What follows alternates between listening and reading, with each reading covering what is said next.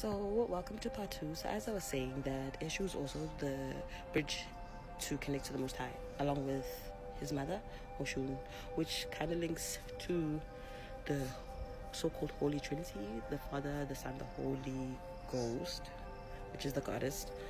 And it's time for us to realize that a lot of things that they've been teaching us, they've been trying to wrap our spiritual practice. Sorry, my baby wants to be taken. Trying to wrap our spiritual practice in the distorted evilness, and also to oppress the goddess, the mother herself, and give us truth, but hide it in plain sight. They're really good at that. So basically, Jesu or Jesus is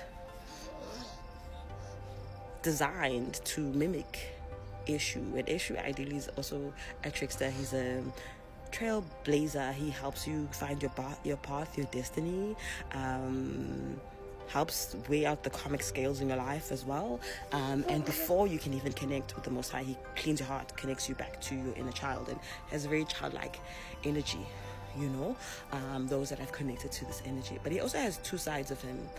He has a very warrior spirit side, which is known as Elegba. Okay, maybe I'll come and speak a little bit more about our African mythology and spirituality and how it was used against us as a weapon.